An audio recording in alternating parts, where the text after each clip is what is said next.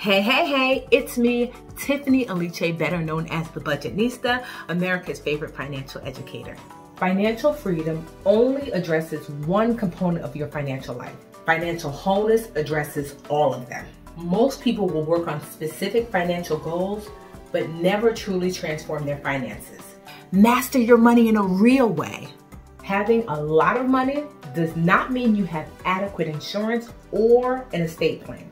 You want to talk about self-care? Investing is taking care of yourself in the future. It's really one of the greatest acts of self-care that you can practice.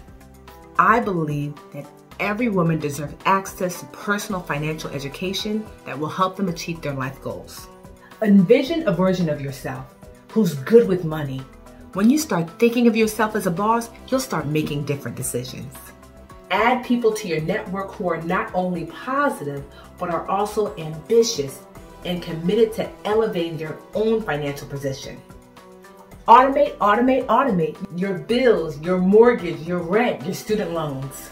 To get good at saving, you have to move from the habit from saving to spend money to saving to make money. Most people will describe the act of owing money by saying, I'm in debt. But that's really something you have to stop saying, because debt is not a place. It's time to get good with money.